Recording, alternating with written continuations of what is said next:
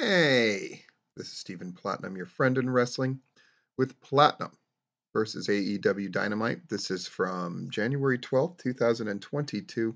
Um, so cracks in the foundation here. They obviously had to keep the crowd dark, obviously not anything close to a sellout. It was a very good show with some very awkward kind of moments and some definitive screw ups, which kind of threw off the rhythm of the show, in my opinion. And some stuff was just a little tad overdone. And when you overdo the steak, you kind of ruin it. Let's just jump into this. So, Adam Cole, Kyle O'Reilly, and Bobby Fish kicking off Dynamite. Um, Before they could really say anything, the Young Bucks and Brandon Cutler interrupt. They remind Cole and company that AEW is their company and they're focused on regaining the tag titles. O'Reilly and Fish have that same goal. And suddenly, Orange Cassidy, Chuck Taylor, Trent, and Wheeler Yuta hit the ring. Brawly, brawly, brawl, brawl. The long and short of it is Chris Statlander confronts Cole, but gets taken out by Britt Baker.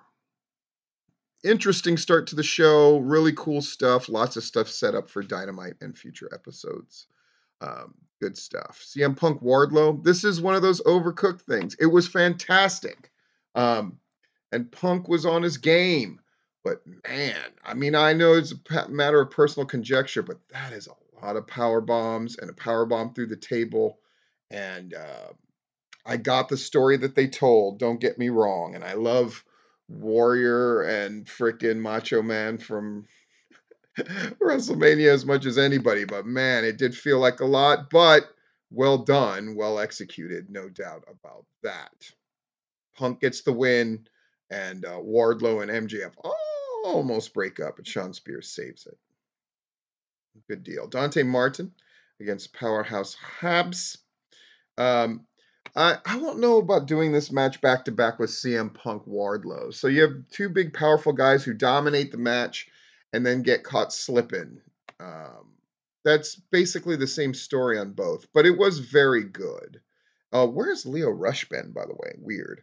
When Ricky Starks tried to help, out came Jay Lethal. So we're setting up more and more and more. Hangman Page talks about his next challenger. But before that, God, look at my notes a little better. We had a confrontation between Chris Jericho and Eddie Kingston, with Santana Ortiz and Jake Hager excusing themselves, and Le Champion teasing he's going to kick Eddie Kingston's ass if he made an appearance during Sammy Guevara's interim TNT title defense against Daniel Garcia. And then an enraged MJF said next week CM Punk will battle Sean Spears. Hangman Adam Page hits the ring and puts over him finally conquering Bryan Danielson. He's looking for a new challenger. Dan Lambert comes and cuts a promo about how he's not a real cowboy. Lance Archer returns, stalks Lambert, but he turns on Page and he gives him the blackout through a chair. Hikaru Shida against Serena Deeb. Deeb attacks Hikaru Shida from behind, wiping her left knee out from underneath her with a kendo stick. And then she just focuses on that limb,